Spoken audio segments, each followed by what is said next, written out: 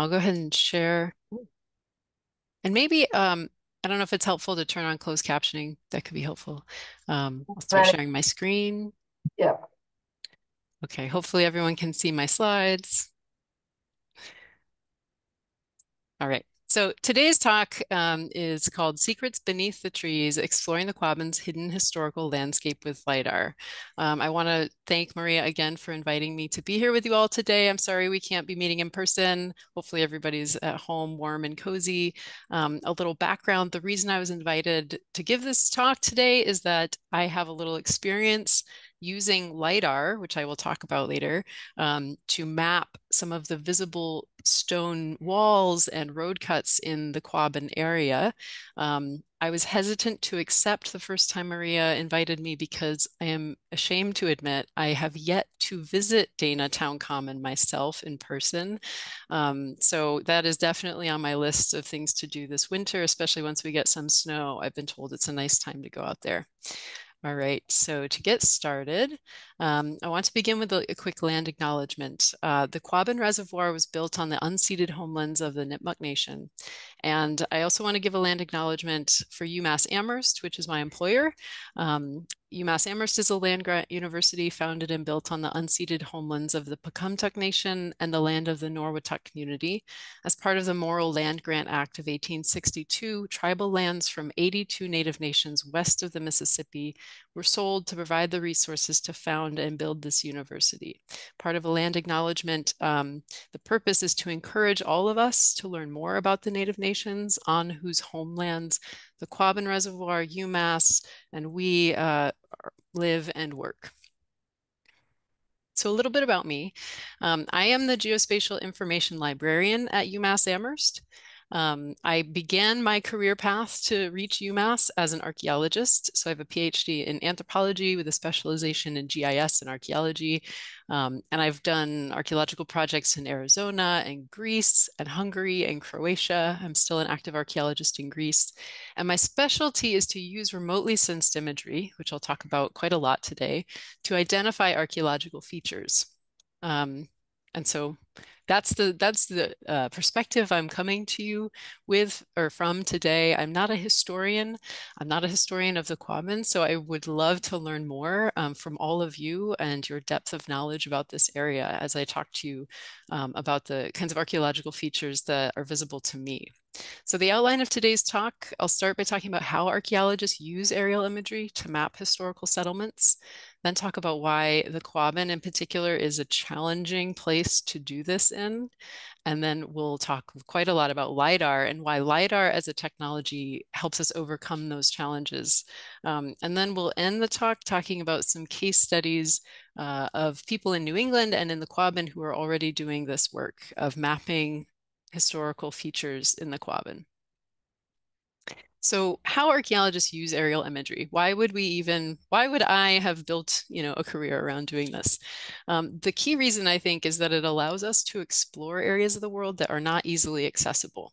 As I've mentioned, having not been to Dana Town Common, I have visited Dana Town Common from the air so many times that I've lost count.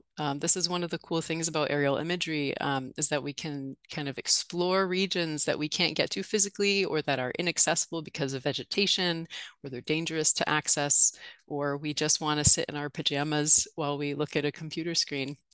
From the perspective of an archaeologist, we are interested in answering questions like, how did people who used to live in this area make a living? Were they farming? Were they mining? Were they raising livestock? And what are the kinds of features I'd be looking for in an aerial image that would help me figure out how people were living in the past?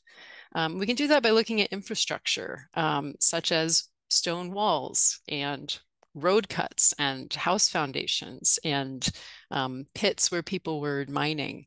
And as an archaeologist, I would then want to infer from these things what this might tell us about their communities, their social relationships, and their economy.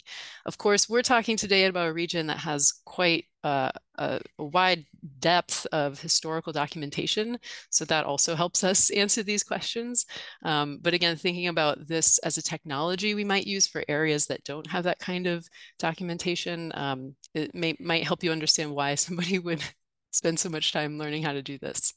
A quick history of aerial photography and aerial imagery, really, in archaeology. I don't know if anyone knows, the earliest aerial photography ever taken was taken in 1858 from a balloon in Paris. This was the first documented use of some kind of like aerial imagery to understand the ground or the landscape and the way people were living. And we don't have that photo.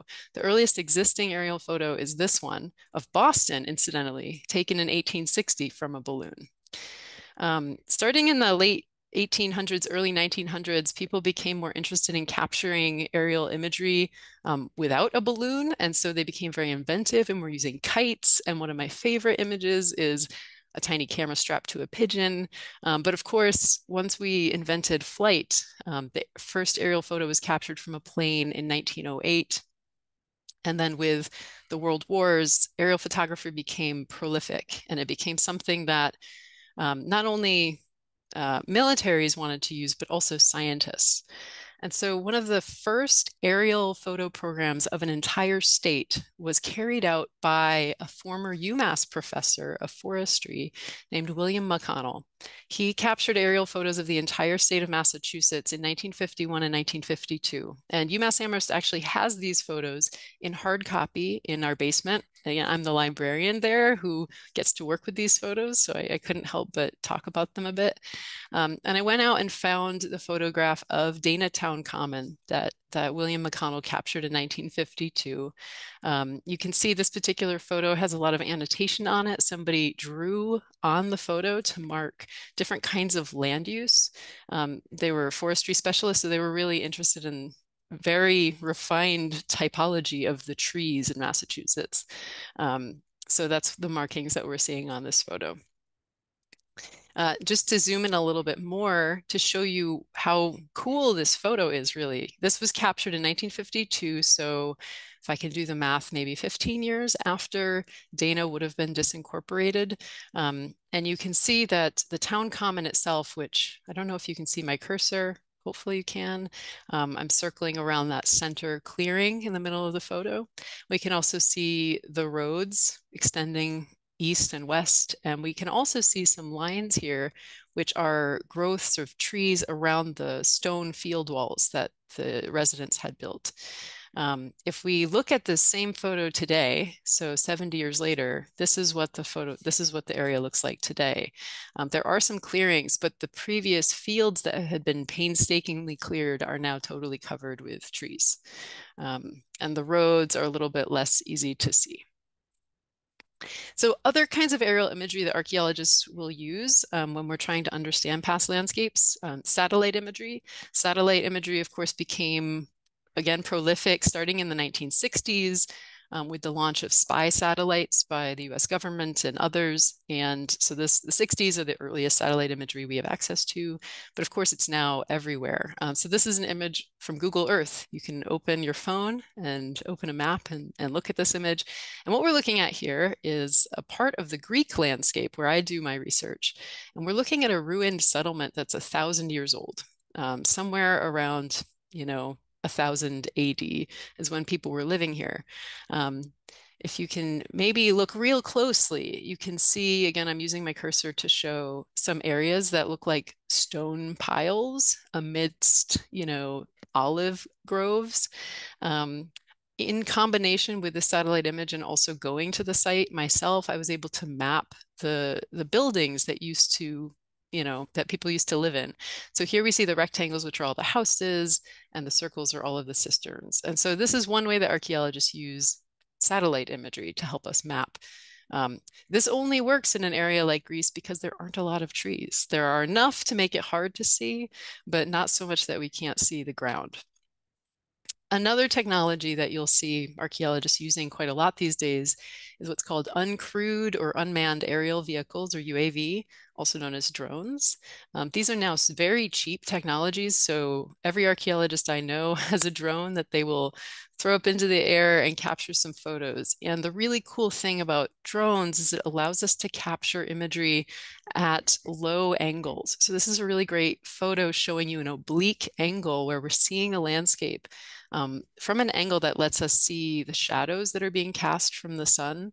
And that lets us see things that are different elevations. So the trees that are tall are casting really long shadows. If this particular site had some stone walls or raised features, those would also cast shadows. And so this is just an example of some drone imagery. And the other cool thing about drones is that it lets us capture a lot of aerial photos that overlap with each other. What we're seeing here is a screenshot from a program called Agisoft PhotoScan, currently known as Agisoft Metashape. It changed names. And this allows you to create 3D models using just a bunch of aerial photos that you capture from a drone. So it stitches these photos together. It figures out what areas of this site are lower and which are higher. This is just an aerial looking straight down view of that 3D model. But already we can see the problem that trees pose. So if somebody were to go to Dana Town Common and try to capture aerial photos from a drone, the number of trees in that area are going to make it really hard for a program like this to create an accurate 3D model. So I've already kind of given away the punchline of why the Quabbin is not so great if you're an archaeologist trying to study the past landscape there. There were 4 settlements that existed in the area in the early 20th century: Dana, Enfield, Prescott, and Greenwich. And of course, when the area was flooded in 1938 and everyone had been moved out, the day-to-day human activities that they had been carrying out to help keep these settlements clear of vegetation ceased. So they were no longer repairing roads. They were no longer fixing the stone walls. They were no longer cutting back vegetation and keeping their fields cleared. And for all those reasons, any of the parts of the community that were still above the water line became hidden by vegetation and new growth forest. And this is what makes it really hard to use traditional aerial imagery techniques to study the Quabbin. So just to give a little perspective, these are 2 pictures from Google Earth of different town commons. On the left is Montague. And so you can see it's a bustling community. It's still inhabited. Hopefully you can see my cursor. I am highlighting the town common, which is a little triangle, which is a very similar size and shape to the town common in Dana, which is still above the water line. But we can see how much of the area around Dana is now trees. We cannot see underneath them. So this brings me to the title of the talk, Secrets Beneath the Trees. If we were able to see beneath the trees in the Quabbin, to see the ground, we'd be able to identify many remnants of past human activity. We'd be able to see those road cuts, even house foundations where houses used to be, and we'd see stone walls. Basically everything that residents built over time that is still above ground. These are some pictures. If you don't know about this resource, I wanted to share it. The Massachusetts Metropolitan District Water Supply Commission, which was the organization that documented all of the structures in the area before it was flooded, has these, they took photographs and they drew maps and many other documents that are all available on digitalcommonwealth.org, which is basically a place for official state documents and photographs to be shared with the public. So I encourage you to check out this resource so you can kind of browse some of the old photos of these structures that no longer exist.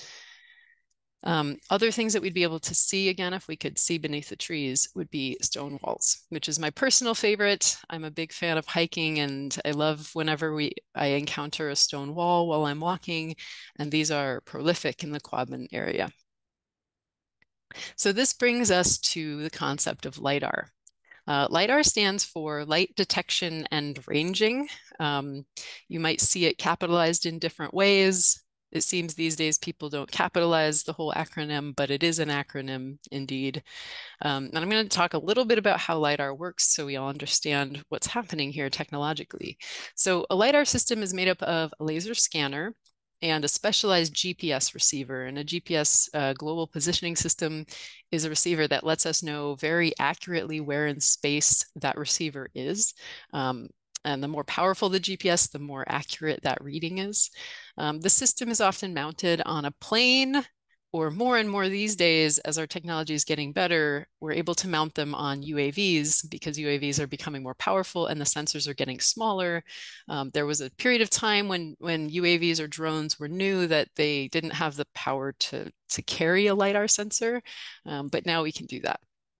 And so the next few slides are going to have some images that I've pulled from publications about archaeological applications. If you're interested, I encourage you to check these out.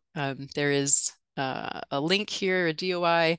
These should be open access, so you should be able to access them for free. So what we're seeing here is a LiDAR sensor that's been mounted to a Lebanese military helicopter. So the archaeologists who were working on this project wanted to capture LiDAR of their study area, and for political reasons, we're not allowed to use a drone or UAV, and so they had to work with the military to do this. How LiDAR works, so as the plane or drone is flying over the area, the laser scanner is emitting pulses of light. And as each light particle comes back, is reflected back to the sensor measures the amount of time it took. And from that amount of time, it can calculate the distance. And so in that way, it's able to know how much distance between the sensor and the ground surface that it detected was. And this creates a little point that we'll see in the next slide. Generally, with all those points together, makes a point cloud, a very dense cloud of points. Some of those light points will hit the very top leaves of a tree, and so they'll come back very quickly. Others might hit a branch halfway down the tree. Others might be able to find a path through all the leaves and hit a stone wall and come back. And then finally, you'll have some points that are able to reach the bare ground surface. So the sensor is receiving all of these points and tracking where in space they were when they hit the surface. So once you collect all this data, this amazing rich data, you end up with this image in the top left corner, a LiDAR point cloud or a dense point cloud. The next step in processing this is for a technician, usually with the help of some kind of fancy computer program, it will classify these points so that you can say, these are the points that hit tree leaves, these are the points that hit stone walls, and these are the points that hit the ground. From there, you can make what's called a digital elevation model, or a DEM, which is basically a representation of the elevation surface. And so in this bottom image, we're seeing another image taken from an archaeological publication. So this was a LiDAR field survey. It's the same one as before in Lebanon. So the leftmost image labeled A is what's called a digital surface model. That's the model using all of the LiDAR points. So you can see it's a very textured image. There's like bubbles and bumps, and those are representing the trees and the buildings. But if they classify those points and remove all of the trees and buildings, what you're left with is the image all the way on the right, labeled C. That's called a digital terrain model. And so that's a representation of the Earth's surface as if there was no vegetation and no buildings. This is how we're able to strip the trees from the data that we collect with LiDAR and create a representation of that ground surface as if there were no trees there at all. So one more example from another publication is showing you an image taken, this is just an aerial photo on the left taken of a medieval fort in Italy. And you can see, maybe if you look real closely, you can see there seems to be some kind of bump in the middle. But when we look at that same area with the LiDAR data, it becomes very clear that we are seeing a fort that has a defined kind of perimeter wall around it. So this is just representing or illustrating the power of LiDAR to help us see beneath the trees. This is an image taken of the Dana town. Well, it's not the town common, but it's somewhere near the area of the Dana town common. So on the left is the basic standard Google imagery of this area. In the middle is the bare earth DEM created with LiDAR data, having stripped out the trees. So we can see right down the middle of the image is a straight line and also cutting across the kind of horizontally. Those are road cuts. So those are where there used to be roads. You can kind of see them in the photo on the left with the trees, barely kind of faint lines in there. And then all around the roads are more lines in a kind of grid pattern, in a regular grid. And those are the field walls. Those are the stone walls that residents used to build to, either just to clear the rocks from their fields and or to, keep livestock, sheep, and things like that. So the image on the right was done in what's called a Geographic Information System, or GIS. And I'll talk about this project at the end of the talk, but basically I worked with students and asked them to digitize or map all of the features they could see in the LiDAR. And so a student traced the road cuts with a blue dashed line and all of the raised stone walls with the red solid line. So you might be wondering at this point, how do I get LiDAR data? Maybe you want to check out what your house looks like with LiDAR, or, some other part of Massachusetts. The really good news is that LiDAR data is really easy to find in Massachusetts. We have a state agency called Mass GIS that provides free public access to all kinds of GIS or spatial data. The state carried out LiDAR surveys between 2010 and 2015 of the entire state. And they used this LiDAR data to create a digital elevation model with a resolution of 1 meter. That means, every pixel cell in this data set represents 1 meter by 1 meter in space. If you think about, sorry, I actually don't know what meters are in feet. Sorry, archaeologists tend to work in metrics, so go with me on this one. But if you imagine being outside on a hike and you see a stone wall, the stone wall is probably less than 1 meter wide. So having 1 meter resolution data, it's okay, but it's not great. It'd be much cooler if that data was higher resolution, if it was like 50 centimeters, to give us a better, resolution of the elevation surface. But I do want to point out that 1 meter data is available for the entire state. And this is a picture of that digital elevation model of the whole state. MassGIS is now capturing updated imagery.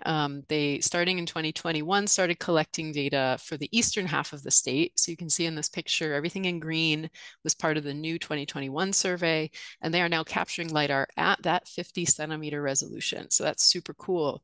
But we can see that they haven't quite, I don't think they have quite reached the Quabbin area. So the western half of the state still is to be surveyed. So we can all look forward to seeing that soon. Okay. So now I'd like to talk about some case studies where folks have started using LiDAR to map traces of historical settlements. We'll start big in New England and then hone into the Quabbin. But first, I want to talk a little bit about methodology.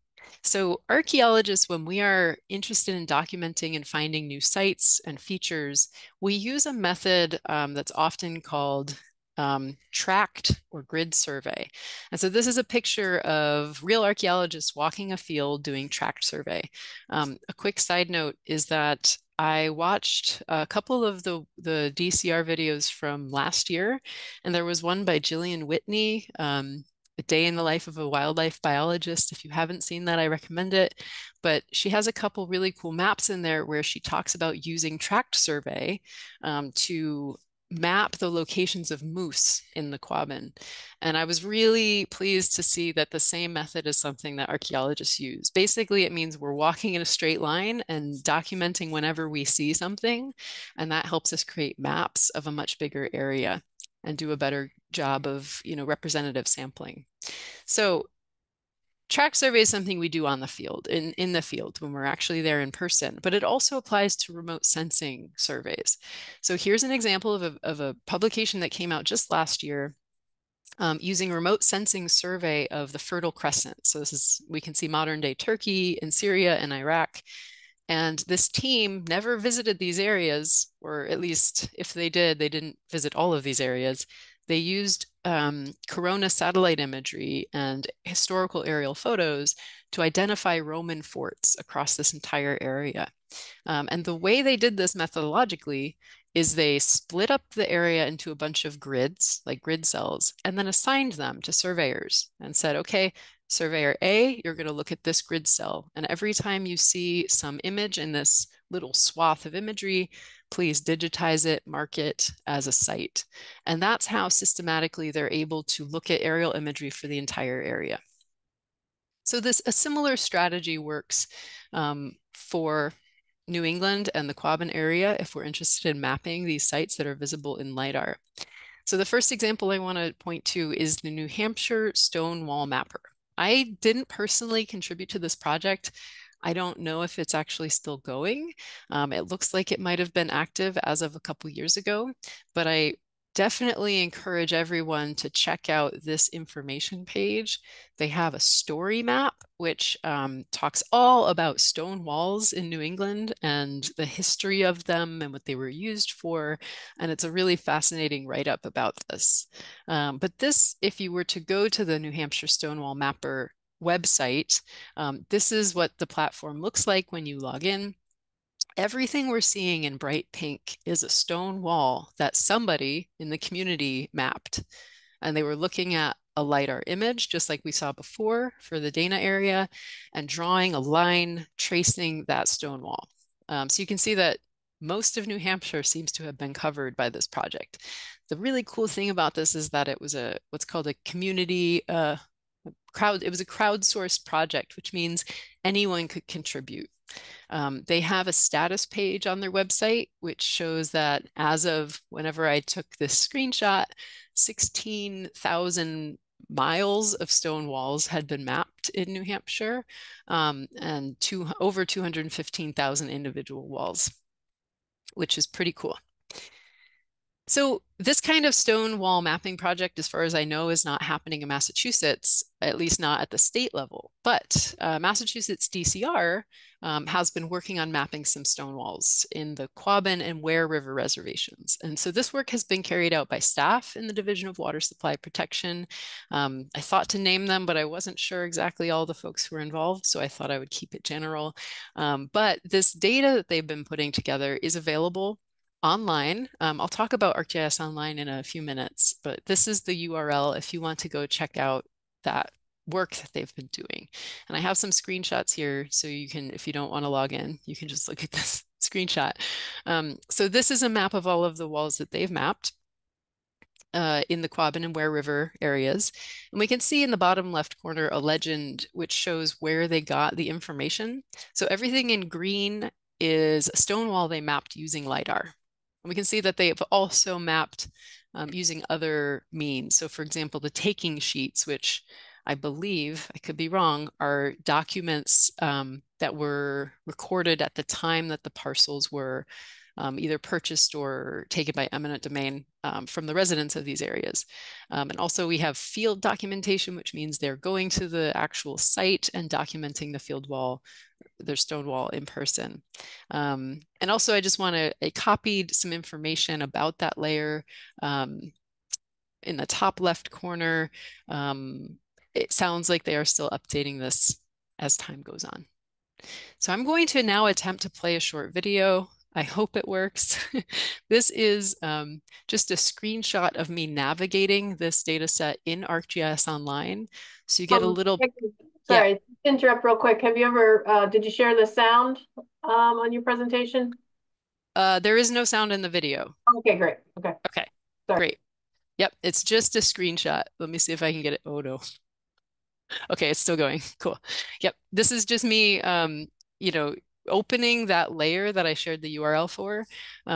If you haven't ever used ArcGIS Online, it can be seem a little complicated, but the basic idea is you can grab and pan the map just like you would in Google Maps or Bing Maps or something like that. And so I'm just showing you the extent of the stone walls that have been mapped already by the DCR folks. And also to show you quickly how to navigate. So I'm opening the layers and the table view so I can see every table entry. Every single line that we see on the map has a corresponding table entry. And so we can see in there who mapped it, when they mapped it, whether it's been verified, and how that particular stone wall was digitized.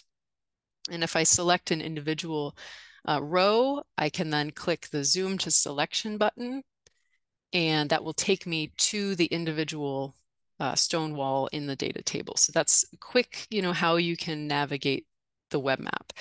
Alternatively, you can just click on an individual stone wall. So I'm now zooming into Dana Center.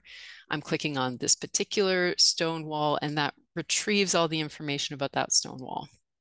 So I can see, for example, the one I just clicked on, oh, there's another one I just clicked on. I can see the length, how it was documented, and so on. Okay, it's the end of that video. I'm guessing that worked. Yay, awesome. Now, how do I progress? Okay, so here's just to show you again, we've seen a bunch of these images already, but I never get tired of looking at them. So on the left, we see more clearly the stone walls that DCR has mapped. And on the right, we can see how much of that is under tree coverage. And if I remove those so we can see almost none of those stone walls if we look at just an aerial image of that area. So this is the cool thing about Lidar. All right. So the last case study I want to talk about is the work that I did with a series of classes in the UMass Amherst Classics program. So this all came about because of the pandemic. The faculty member who was teaching archaeological survey methodology was not able to meet with the students in person and show them how to do tract survey. And they asked me, what would you recommend? How can we teach students about archaeology? And I suggested remote sensing survey because it's something you can do, every student could do from their own computer. It's the same idea or concept of assigning a tract to a student, and that they are responsible for looking at the imagery and digitizing the archaeological features they could see. So the data sets that I put together in a web map were the LiDAR. We already know what LiDAR is and where we found it. I also retrieved or found DCR's parcels layer. And this is a really cool data set that DCR has made available that shows all of the historical land parcels. So that means like property with property boundaries from those 4 settlements that existed before the Quabbin was flooded. And it has links to the photos of those parcels. So not all of the parcels have photos, but if it does, then it's highlighted in orange and you can click on it and click on the photo, and it's really cool.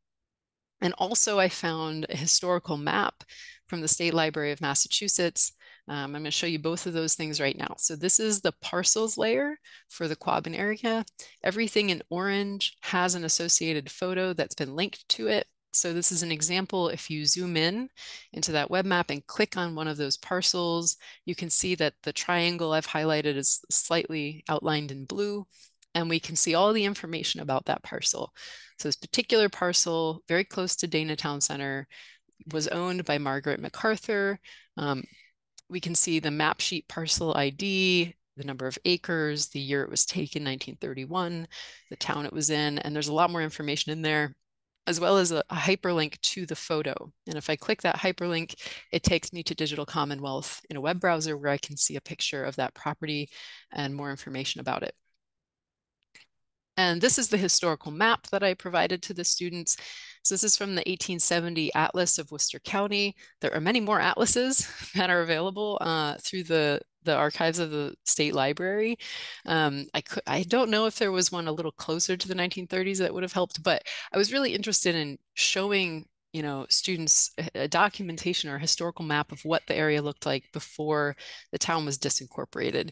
And so we can see it's quite small here, but the blue area corresponds to Dana, and that town center is that cluster of annotation in the middle. We also have an inset showing Dana Center there, and it's got names of the people who lived in each of the houses and the location of the cemetery.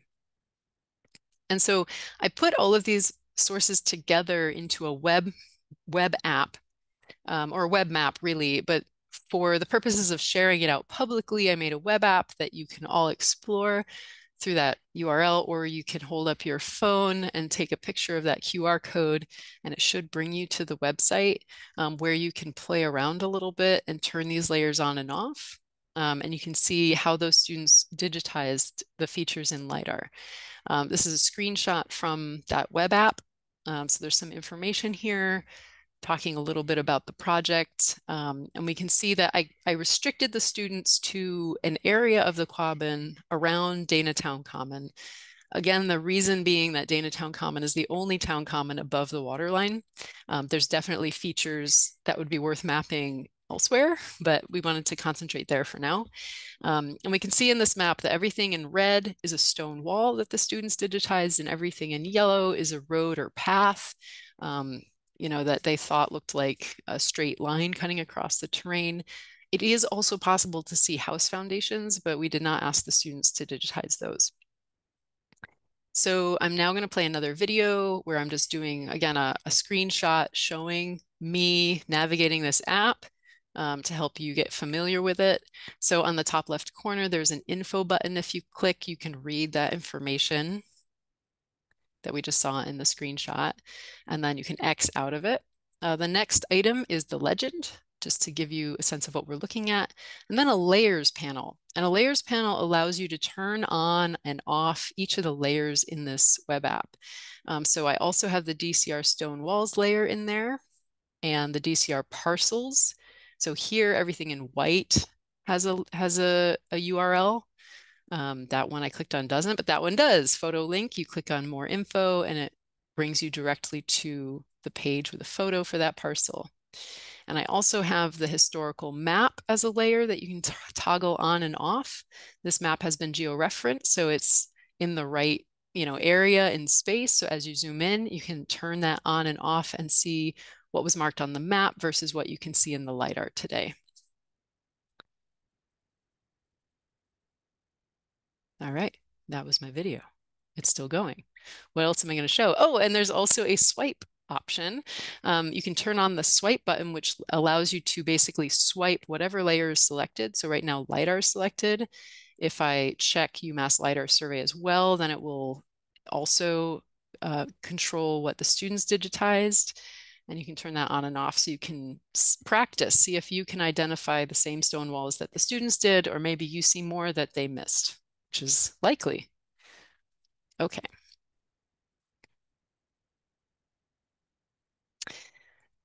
I'm going to wrap up this presentation. I'm right on time. I love that. By inviting all of you to practice playing with these data sets. All of this is free. Not going to say it's necessarily easy, but I'm the GIS librarian at UMass Amherst, and although I mostly work with students and faculty at UMass, I do love working with the public. So you're invited to reach out to me if you have any questions about any of the technology I've talked about today.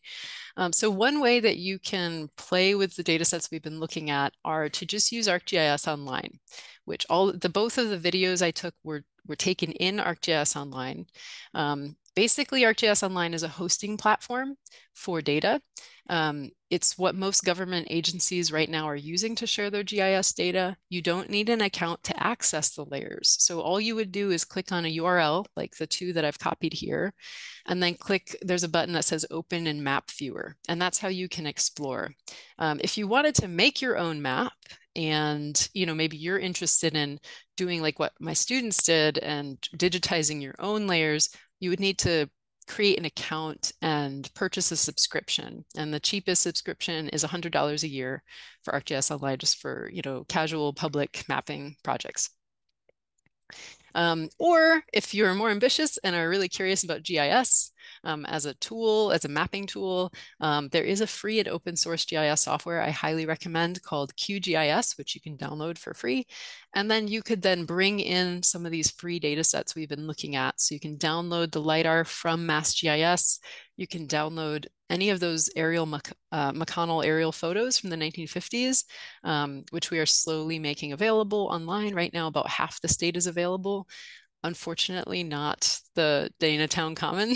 That part we have not finished georeferencing yet, but you can get a lot of other photos of Massachusetts. And that's where I'll stop. What questions do you have?